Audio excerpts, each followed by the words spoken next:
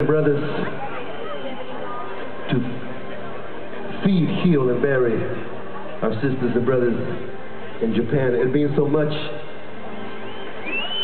to see the people in Australia care so much to just send brothers of mercy. Mother Teresa has, to this day, Sisters of Mercy in every city. But it's great to see the men go over there and feed, heal, or bury. And you know, I don't want to do anything other than uplift with my words. I just want to validate that we are living in times of incredible transfiguration for this planet.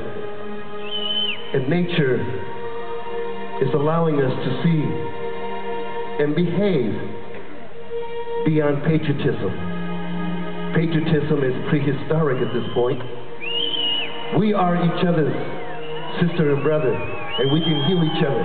We can help each other make this world one home, one family, like it's supposed to. So I salute you, and I thank you from the center of my heart for having mass weapons of compassion.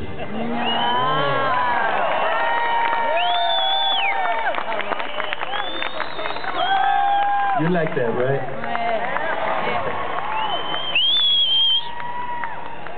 Yeah, my heart feels really good, you know, because even through all the stuff that's happening in Christchurch or in Japan, it's allowing us to get closer and closer and to feel and to make a difference, because you can make a difference in the world, all of us. This is for you, baby.